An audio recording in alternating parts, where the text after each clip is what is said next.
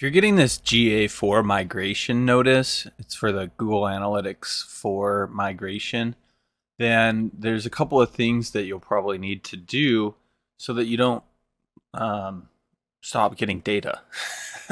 They're saying that on July 1st, 2023, that Google Analytics 3 properties, also known as Universal Analytics, will stop processing data, and then starting March 2023, for continued web measurement, you need to create a Google Analytics 4 property, or one will be created for you based on your original property and reusing existing site tags.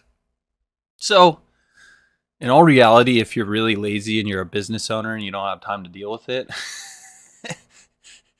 they might just end up transferring it all for you.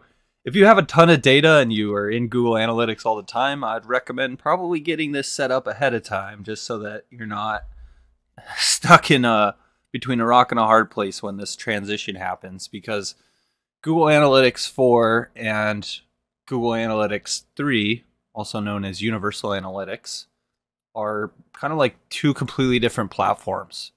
And the data is not necessarily going to migrate between the two seamlessly. And the best thing, from what I can tell, having done this for quite a few of our own websites and clients' websites, the easiest thing to do if you're using the UA, which is Universal Analytics, also known as Google Analytics 3, best thing to do is just to come in and create a property and set up a Google Analytics 4 property, and then connect that to your website. That seems to be the simplest way to do things. So essentially, when you're in here, you just create a new property. By default, it's going to have you create a new Google Analytics 4 property. You can, depending when you're watching this, once Google Analytics 3 is no longer available, also known as Universal Analytics, you will no longer be able to do this. But right now, if you're setting it up brand new from scratch, you can actually create both a old Universal Analytics account and a new Google Ads 4 account. I don't really see why you would need to do that, but most likely all you'll need to do is come in here, enter the property name. We can just do like a test account here just so you can see. Click the next button. It'll ask you some questions. These are optional, so you can skip these if you want and just click create. And it's asking us, migrating from Universal Analytics. It's basically saying, hey, this is all going to switch over. Do you want to migrate? So if you want, you can say yes and try to see what can be migrated over. I think it's easier to just skip this. If it's for a website, obviously you want to choose the platform. If it's for an app, you can choose the app. If it's for an iOS app, you can choose that. But this is for a website, so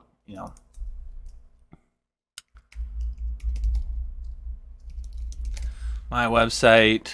You can name the stream name. So this data stream is going to be like all the data that's coming through from this website. I typically just leave it blank, but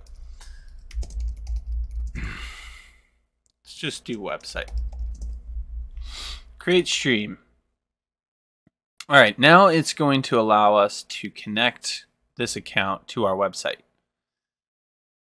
And there's a couple of different ways you can do this. If you are using a content management software like WordPress or Wix or Squarespace, there's different ways that you can connect Google Analytics, but typically the easiest way is just install it manually. You just come over here, click install manually, copy the tag and drop it into the header, just like you would a Universal Analytics tracking code with Google Analytics 3.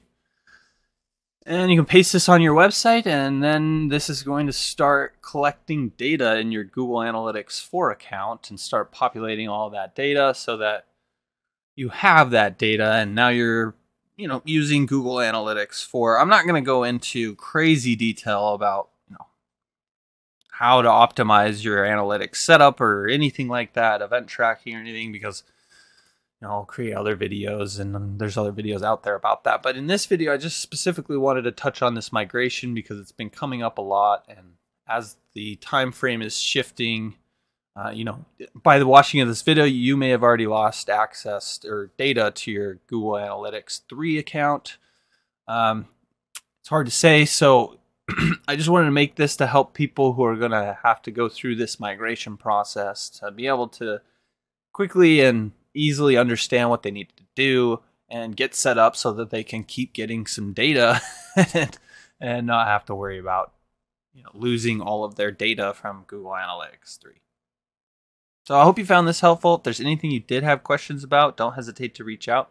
Just drop your questions in the comment section below, and I'll be sure to get back to them there. Look, if you're the type of person that just doesn't even want to deal with your online marketing anymore, and you'd rather just hand it over and have somebody take care of it for you, or if you really just want to talk to somebody and get some pointers, let's connect. I do offer consulting. I have different services I can offer to help you grow your business through digital marketing. But yeah, feel free to check out my website. You can come on over to traviswilkie.com. Here's how to spell it because it's kind of funky.